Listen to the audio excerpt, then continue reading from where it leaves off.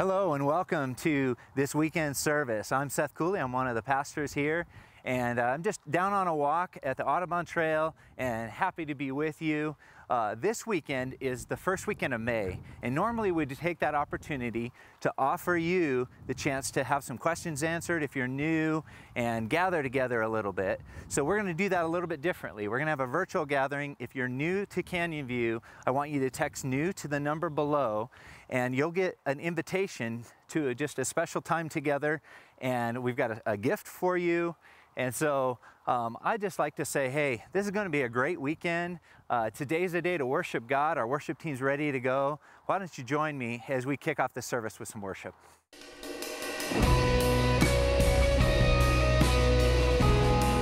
Well, hello, Canyon View. Welcome today. We're glad you're with us. Let's worship today. Lord, we thank you that nothing can separate us from the love of the Father. We sing. You walk with me. You never left my side.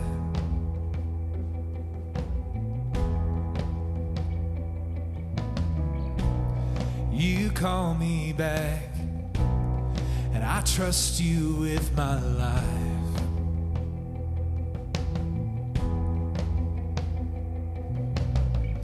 Not my sin, not my past, not my failure can keep me from the power of your love. So what can separate us from your love? What can separate us from your love? No height or depth, no earthly consequence,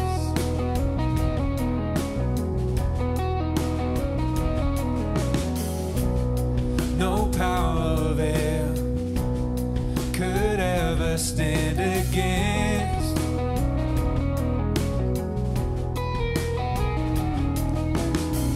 Not today, yesterday, or my future.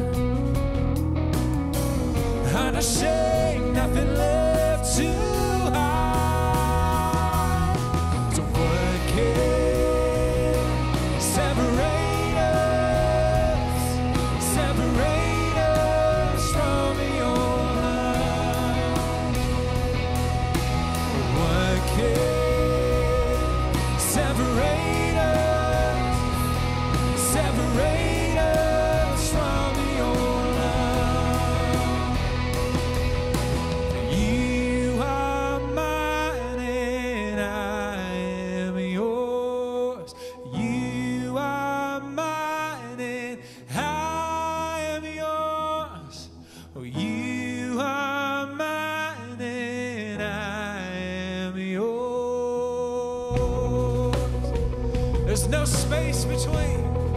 We say, hey, you are mine and I am yours.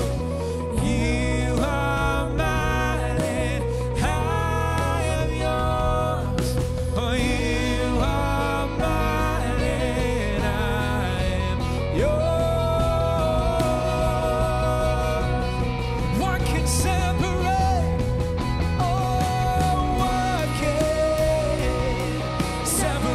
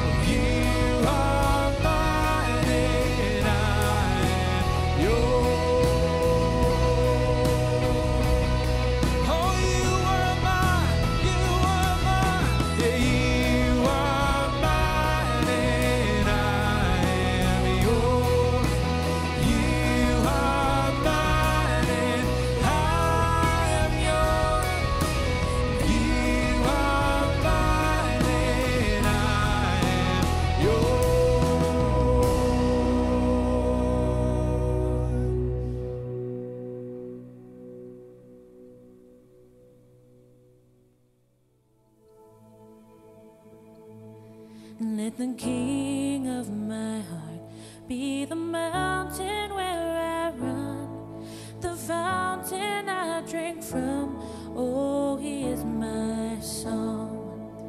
Let the King of my heart be the shadow where I hide, the ransom for my life. Oh, he is my song. You are good, good. Oh, you are good, good. Oh, you are good, good. Oh, you are good, good.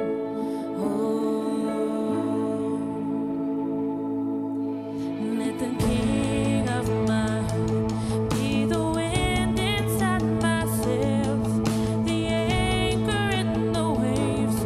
Oh, he is my song.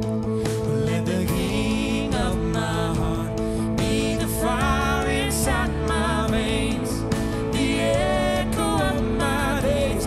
Oh, he is my song. 'Cause you are good, good. Oh, you are good, good. Oh, you are good, good. Oh, you are good,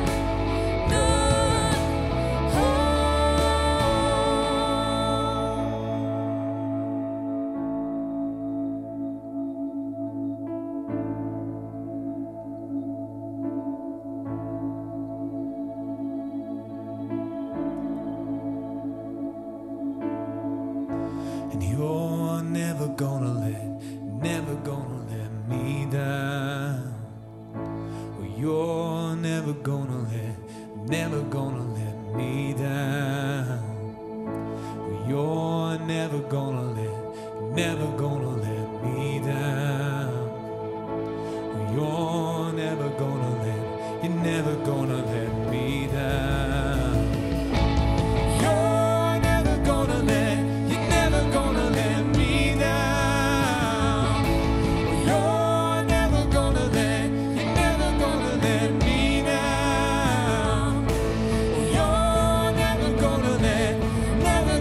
let me down. you're never gonna let me down. 'Cause you are good, good. Oh, you are good, good. Oh, you are good, good. Oh, you are good, good.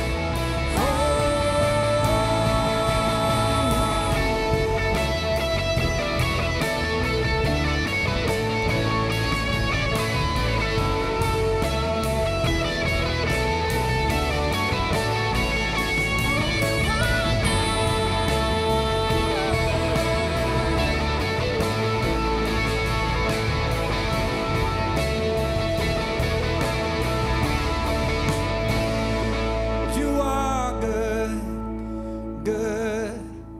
Oh, you are good, good. Oh, you are good, good. Oh, you are good, good.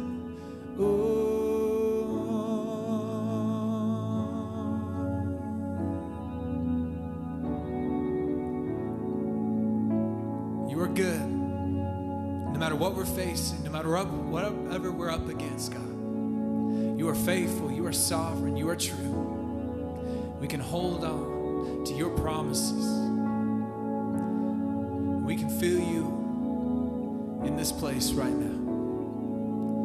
All around this Grand Valley, on TVs, on computers, on phones. Lord, may your presence interrupt us. May your presence be tangibly felt today. Spirit, we need you in our lives. Not just in our current circumstance, but in every facet of our lives, God. And we need to hold on to the fact that you are good. And you will never leave us, and you will never forsake us. So may your presence come. We invite you, Lord. 'Cause you are good, good. Oh, you are good, good. Oh, you are good, good. Oh, you are good, good.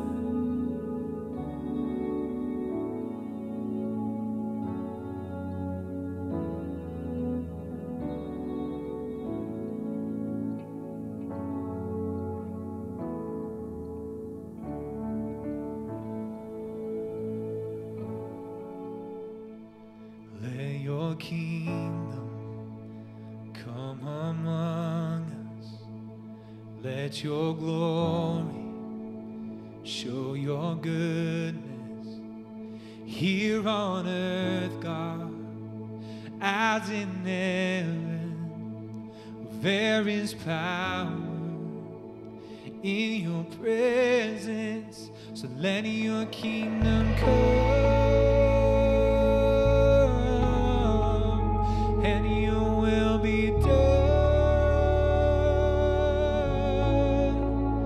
Let your kingdom come. And your will be done. Let your kingdom come among us. Let your glory show your goodness here on earth, God, as in heaven. There is power in your presence, so let your kingdom come and your will be done. Let your kingdom come and your will be done. Let your kingdom come and your will be done. Oh, let your kingdom come and your will be done.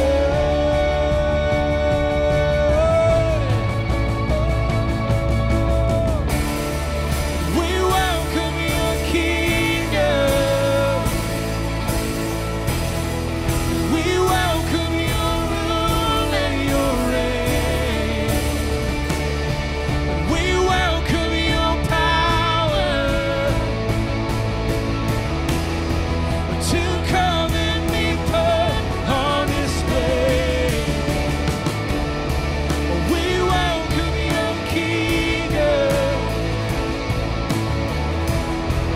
We welcome your rule and your reign. We welcome your power to come and be put on display.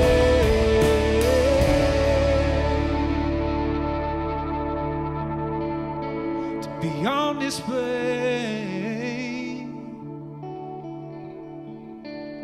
Can be on display. So let your kingdom come and your will be done. Let your kingdom come and your will be done.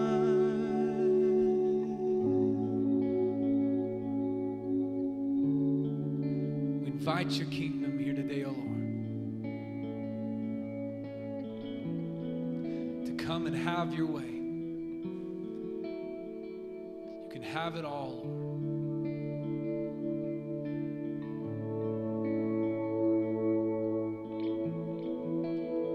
We open up our eyes, we open up our hearts, that we may hear your voice, that we may feel and see and know your heart. As we learn to think like you, may we live like you, may we love like you. We worship you today. And all God's people say,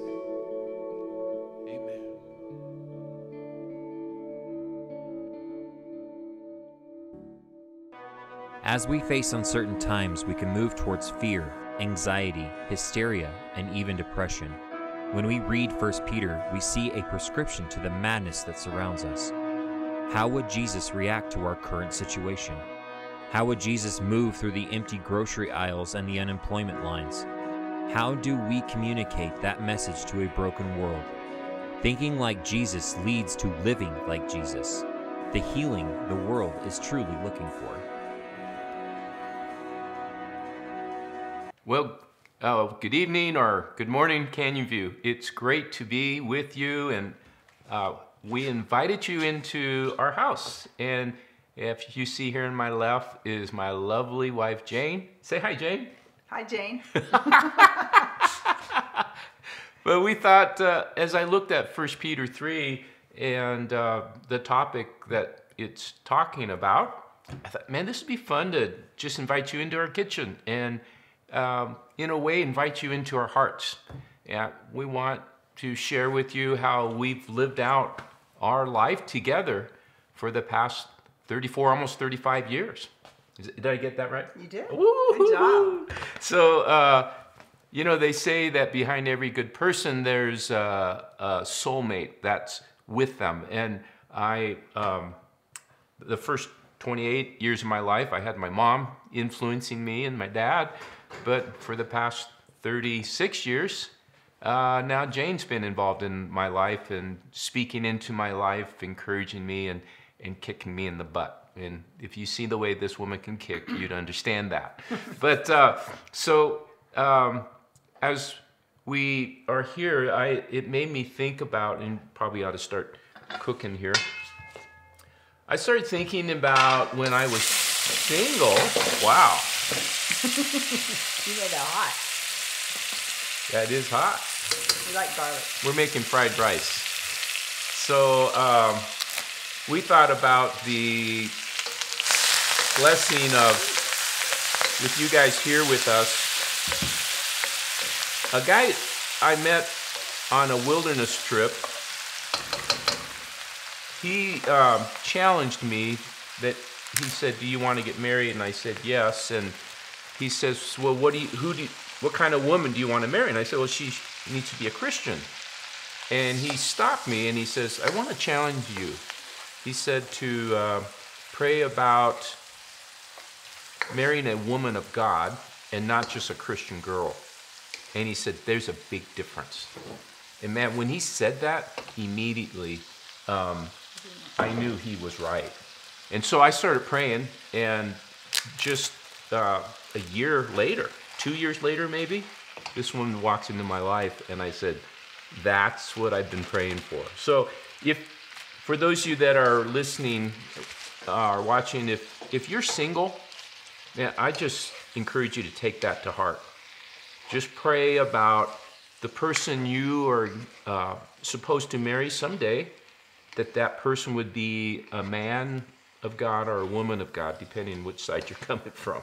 So anyway, be thinking of that, because when you look at the scripture we're going to cover today, you'll see that the heart, what comes out of the heart, comes who the person is and what the person does.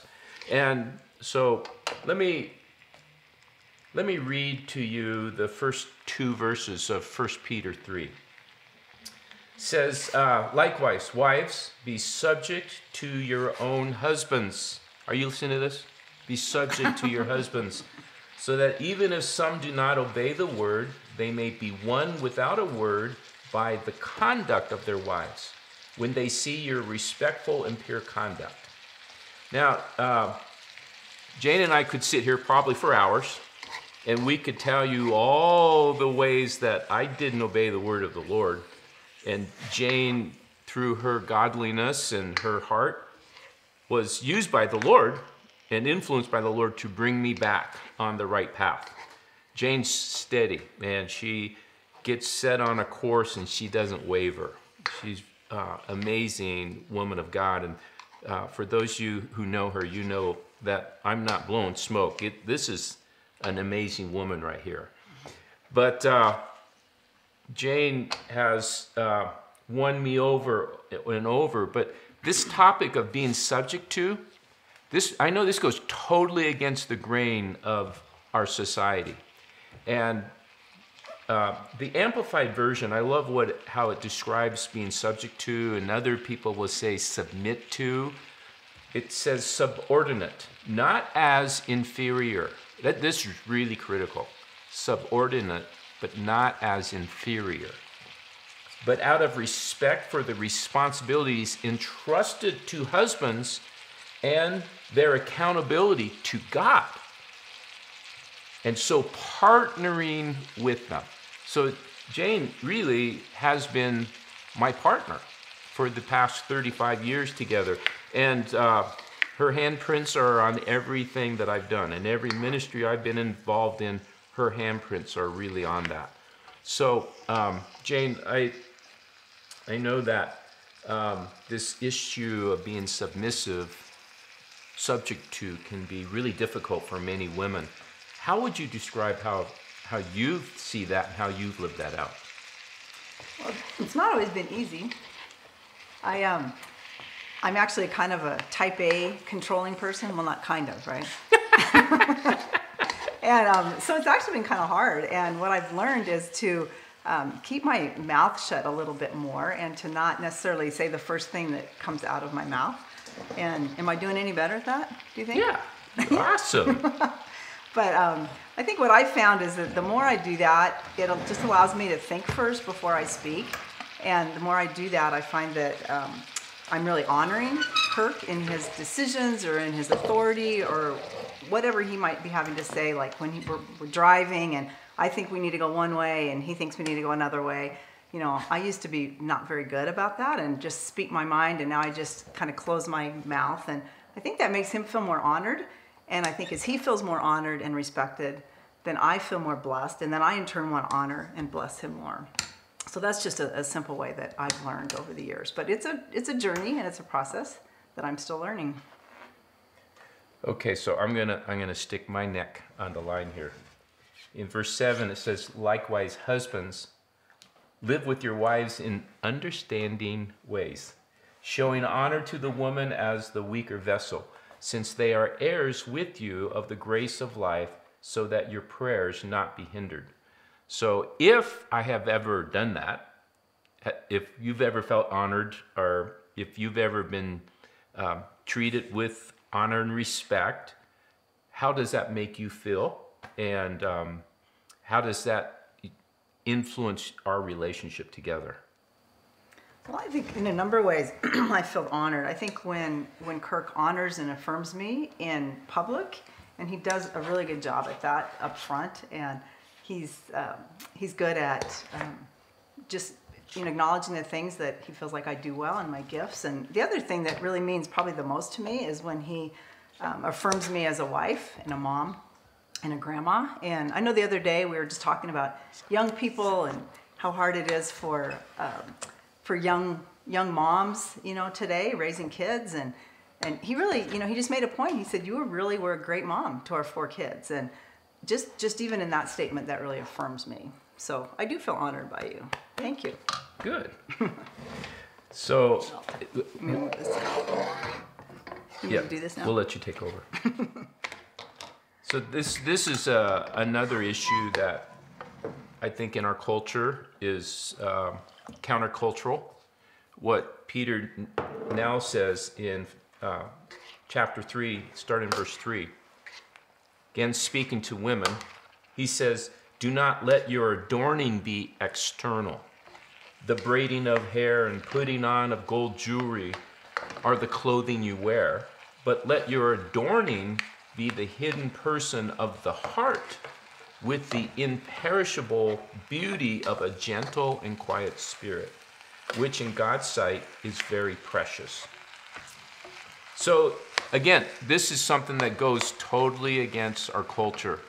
And I looked this up, that there is a $16.5 billion industry in the United States. Do you know what that is? Plastic surgery. I should have been a plastic surgeon. Yeah, then I wouldn't have all these wrinkles, right? Women on the average spend $168 a month on clothes. And then this is another interesting statistic, that in a woman's lifetime, on the average, will spend $300,000 on cosmetics. Isn't that crazy? Cow. I don't think I've done that. But I don't want to just throw women under the bus.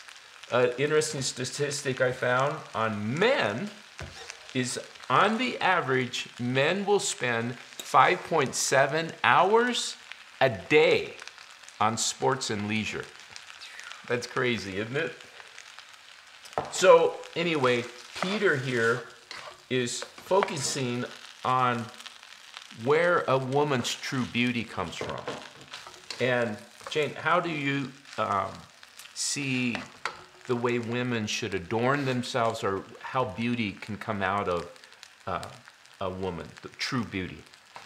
Well, actually, as I get older, this actually becomes a little more difficult, to be really honest. That I do really pretty good until I look in the mirror, and but all of us. Yeah, but you know, and I've also raised two really girly girls. Oh my gosh! And so you know, Gracie's all about makeup and hair and jewelry and clothes, and that's just really not me. I'm pretty simple with that kind of stuff, and so it's been a challenge for me. But I think I found over the years that, you know, I like looking good, and I get my hair cut or colored or something. But I've also found that really what really makes me feel the most beautiful is when I really can work on my inner beauty, and when I spend time with the Lord, and I find that He's really giving me, you know, wisdom, and He's giving me, you know, all the blessings that the Lord gives us when we just get to know Him. And I think by doing that, I really find that that's where I think I find the most beauty, and that over the years find that the wisdom that God has given me, just because I've lived a long time,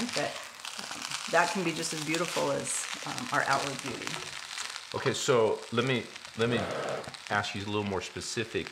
An issue in our culture today, in particular with women, is the issue of modesty, and how a woman dresses and how revealing her dressing is, and so forth.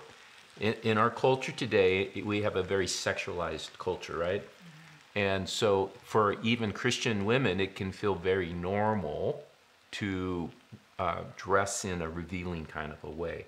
What would you say from a woman's perspective of how a woman should think about that? Yeah, well, that's still something we're working on with our 14-year-old, that trying to help her to understand that.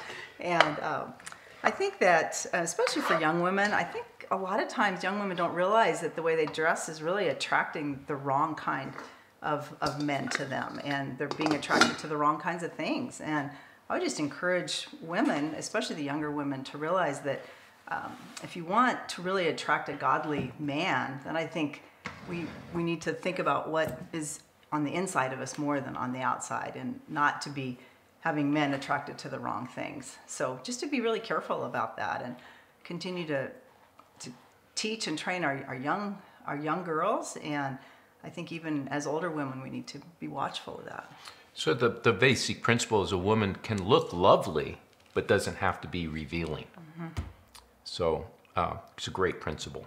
Yeah. Okay, so now Peter in verse 8, he goes on and talks about the power of being a people of blessing. So consider that as I read these next two verses.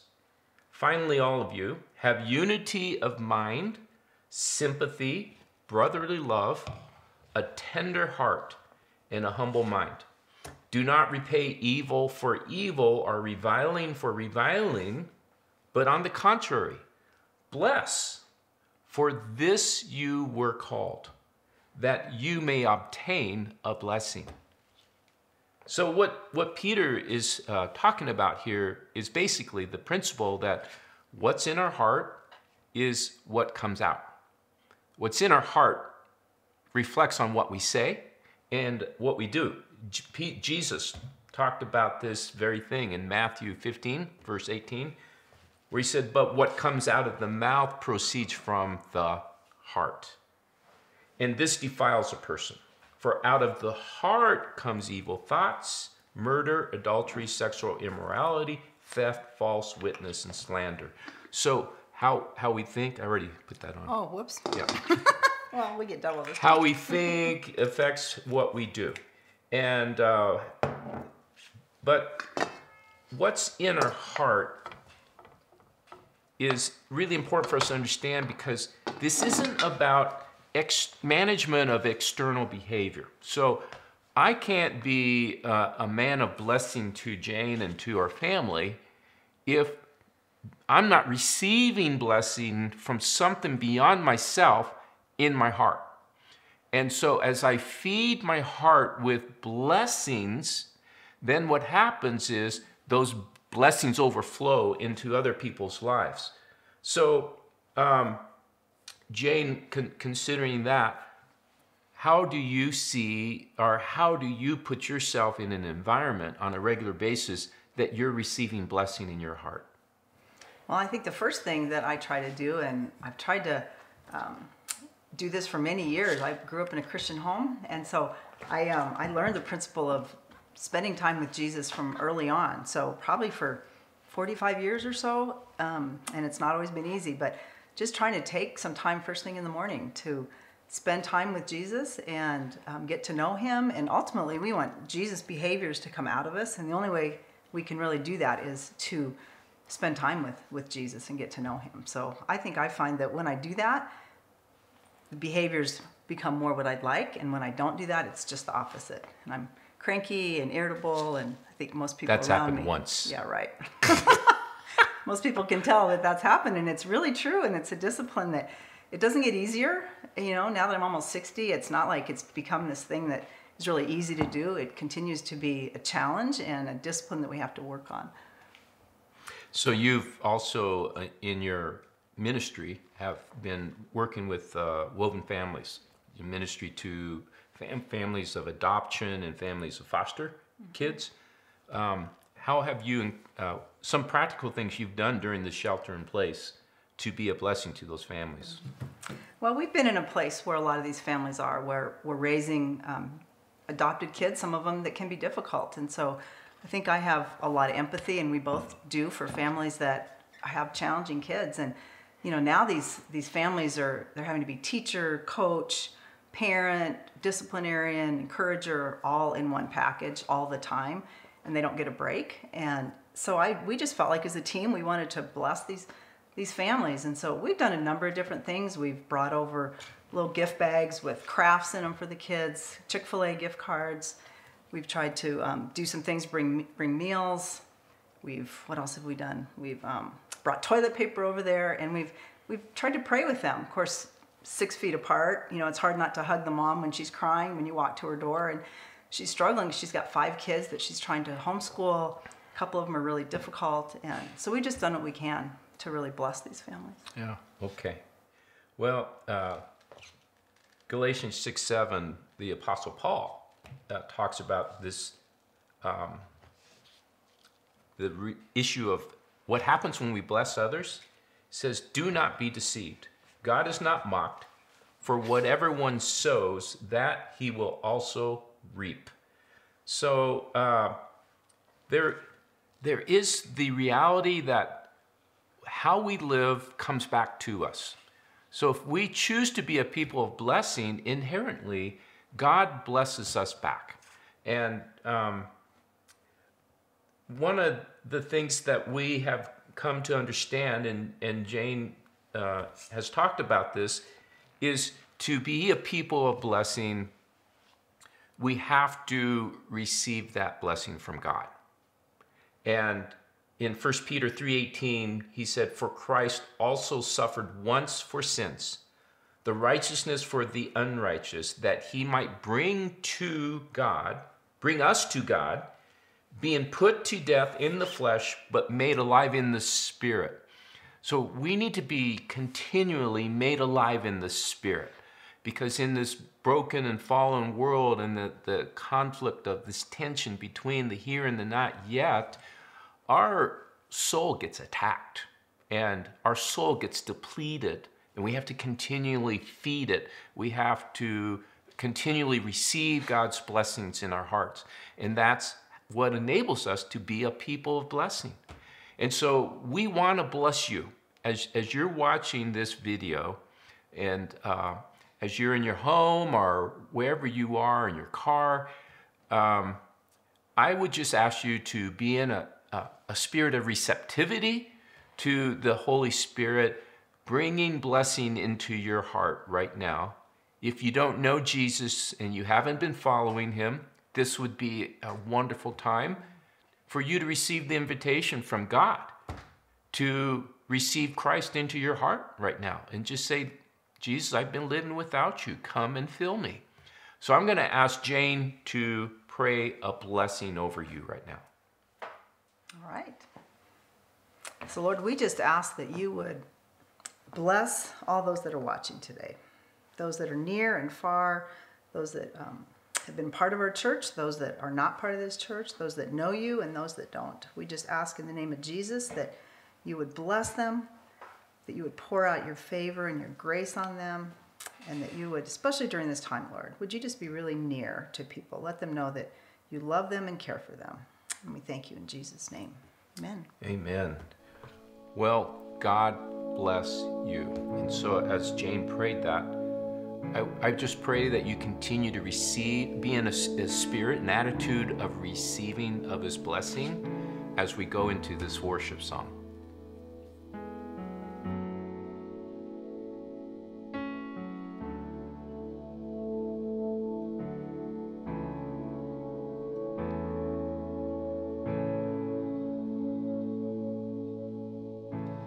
Lord bless you and keep you, make his face shine upon and be gracious to you.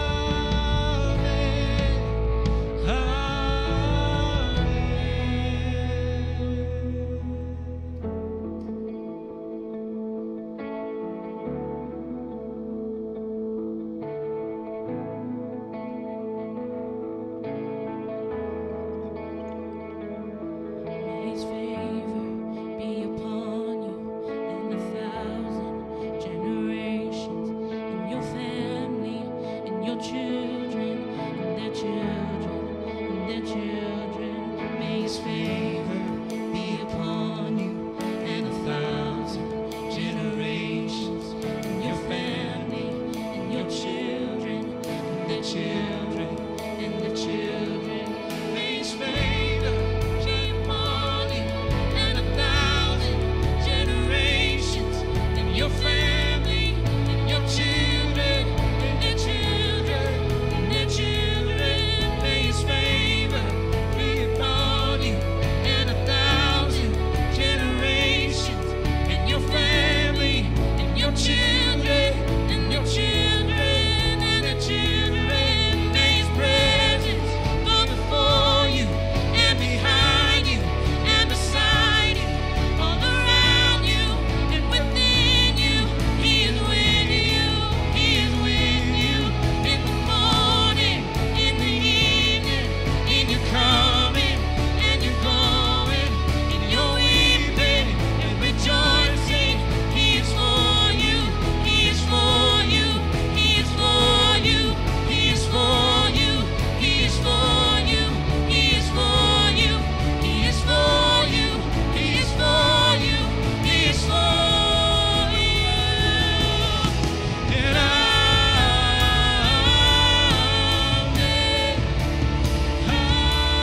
Amen. Amen. Sing it. Amen.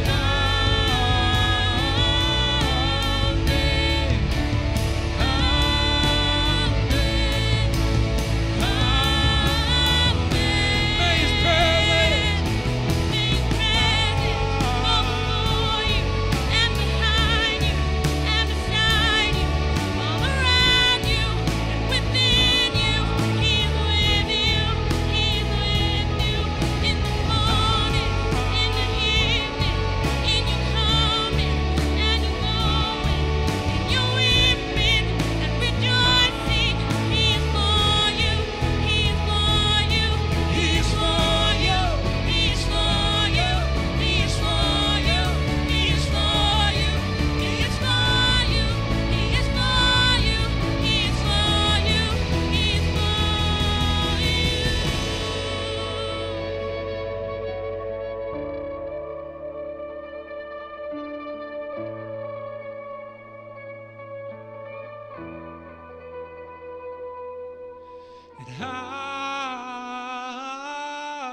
amen.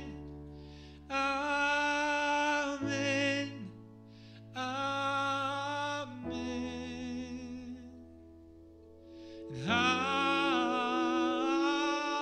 amen. Amen. Amen. Well, thank you, Tim and worship team, for that song. What a wonderful thing to receive God's blessing, isn't it? And I continue to pray the Holy Spirit would be blessing you so that you can bless others during this shelter in place, or safer in place, whatever it's called right now.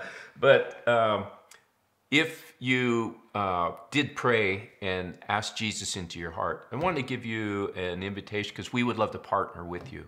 Is the same number that Seth talked about of texting if you want to come to First Sunday. Just text to that same number that you'll see right here, and then text Jesus. And we would love to get back with you and encourage you and give you some tools to help you to grow more in your new life in Christ, because we need to be encouraged and we need to be assisted for someone to walk alongside of us in this new journey. So we've also witnessed wonderful things during this shelter in place, and we want to thank you for those of you that have continued to be incredibly faithful and generous. And so we want to continue to thank you for being such a giving church. And you can give online. If you haven't started yet, you can send check to our address on our website, or you can text at this number for your giving by text. I still don't understand how that happens. But anyway, Ann and Omar are a wonderful couple in our church, and on our food giveaway last Sunday, Ann woke up that morning, and God put a specific name of a neighborhood on her mind. And so they went and were in line in their car to get the box, and they were given a box and they were given an address, and lo and behold, it was in that neighborhood. So Ann knew that God was up to something. So they went to this house, and the woman and the man were there, and Ann just told her what had happened. And she said, God knows your address. Really blessed this woman. And they were able to love on them and pray over them. That's the power of the kingdom of God working when we partner with him with the heart, right here, of wanting to be a blessing to our community. God blessed Ann and Omar in return. Thank you guys for being such a giving church, for being a people of blessing, and may we continue to be a people of blessing. And I pray that God would bestow and overflow and overpower you with his blessings in return. Have a great week.